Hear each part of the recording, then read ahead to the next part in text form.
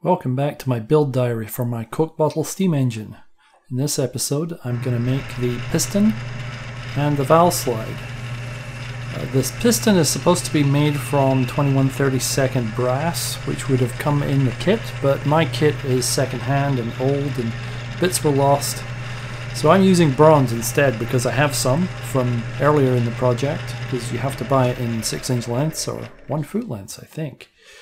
And it's the right diameter, and bronze is actually better for steam engines than brass anyway, where the steam hits it, because brass can de-zincify, I think.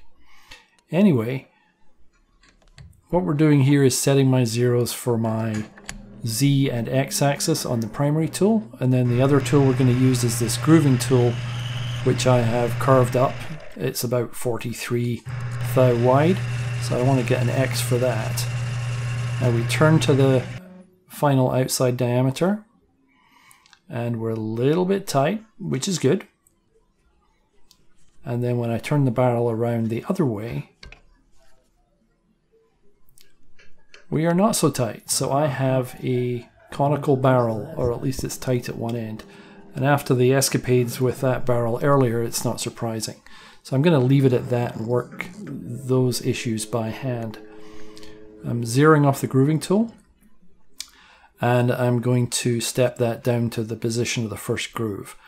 I'm actually making the piston slightly thin because my barrel is slightly short because of the previous adventures with the barrel.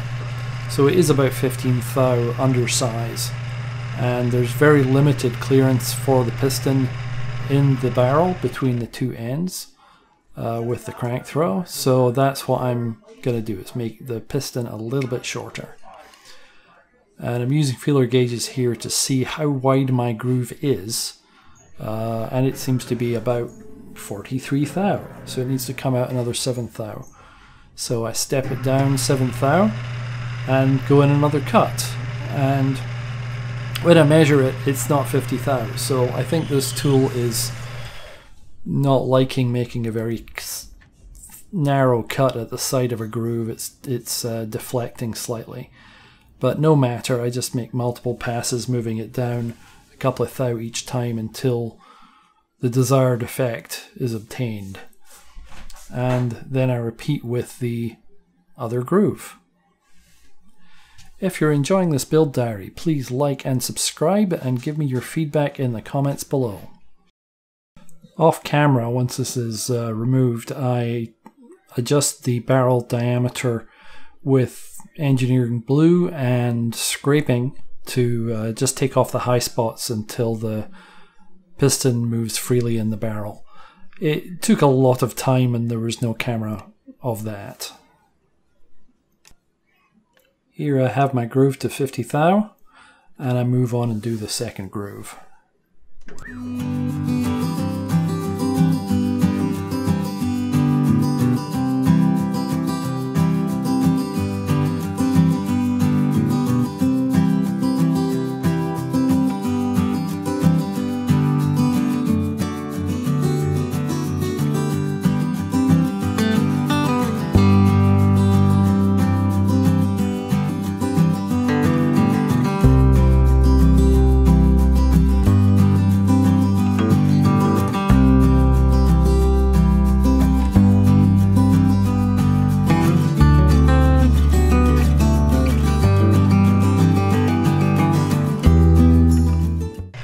And for the hole in the middle, we do the center drill. I seem to only have this tiny center drill and then 2 sizes up. And then we drill the hole, and then it needs a counter bore for the nut. And I don't have a counter bore the right size, so I'm starting with an 1/8 inch end mill, going up to a 1/4 inch end mill, which is big enough for the nut, and then finishing off part way down with a drill of the right diameter to give clearance for whatever is going to turn the nut, and that should work. And then part the part. And I'm quite happy with the way this piston came out. I didn't make any major errors, just took my time carefully and made it work.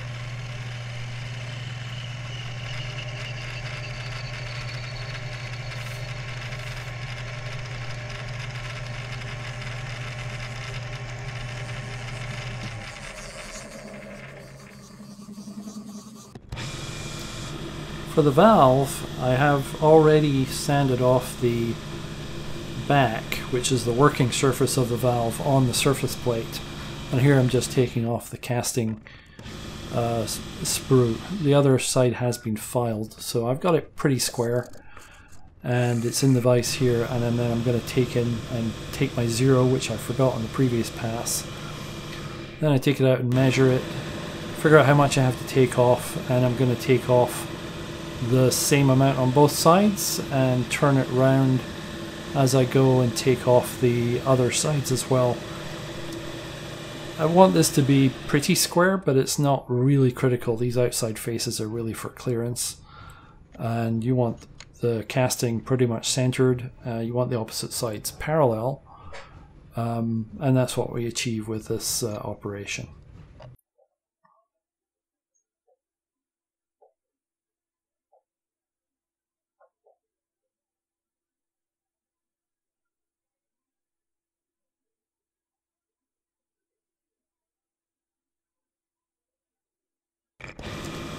Now I'm facing off the outside face here, the top face. This is not a working surface, but I do want it parallel to the other side because I'm going to be putting on parallels when I flip it over to machine. And here, this is supposed to be a 1/8 slot. I'm using a 1/8 end mill, but I have a little bit of run out, so it's actually coming out a little bit oversized. I don't think that's critical, but in retrospect I should have used my 3/32 and worked out to the right width. For the cross slot, it is wider, so I'm going in with the 1/8, and then I'm going to measure the width that I get. It comes out about 1/4 oversized, and then I move it out to either side to get to the final width. That last part was done off camera, and that's where the only error happened. I managed to break an end mill by zeroing the mill without zeroing Z before X and Y, and I crashed the mill into the part. Here I'm using the dial indicator to find the X center, because it's just too much of a pain to mount the wiggler in this position. I would have had to take off the 4-inch extension, take out the milling cutter, lower the speed to something sensible because we're running at 3000 RPM. The wiggler doesn't like that. And then reverse the whole process after I was done. So easier to use the dial indicator in this case. And it's just held on with the mag base to the 4-inch Morse extension. This milling operation is depth sensitive, so setting my depth with my brand new baby broken end mill, and then plunging to depth, which I think is only a 32nd of an inch. It's a very tiny cavity here. No, I think it's a 16th of an inch. And then we're just making this out to a little square which has a 16th inch radius, which is an 1/8 inch cutter will give you a 16th inch radius. And that's all there is to the valve. So here's our two parts. The valve goes in like that, slides back and forth. And the piston goes in, let's see, it goes in this way up. And we've got a nice sliding fit all the way through. As long as it's straight, it will drop all the way through. And it's a good tight fit, or not tight, but good sliding fit, which is what we want. And the piston rings fit.